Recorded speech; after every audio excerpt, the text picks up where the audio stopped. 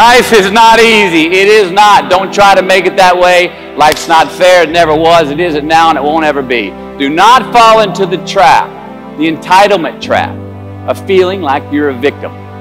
You are not.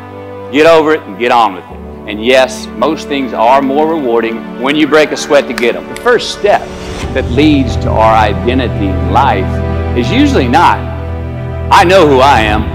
I know who I am. That's not the first step. The first step's usually, I know who I am not.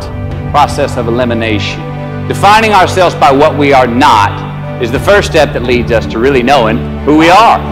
Because you just eliminated the who's, the where's, the what's, and the when's that were keeping you from your identity.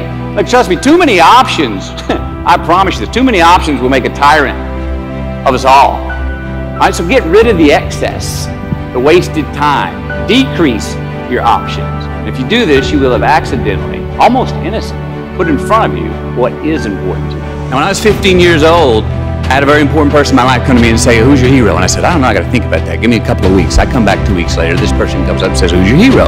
I said, I thought about it. You know who it is? I said, it's me in 10 years. So I turned 25 10 years later. That same person comes to me and goes, so are you a hero? And I was like, not even close.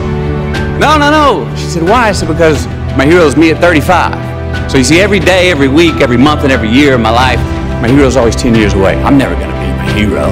I'm not going to attain that. I know I'm not. And that's just fine with me because that keeps me with somebody to keep on chasing. All right, life is not a popularity contest.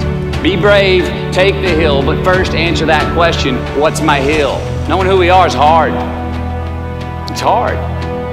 So give yourself a break. Eliminate who you are not first, and you're going to find yourself where you need to be.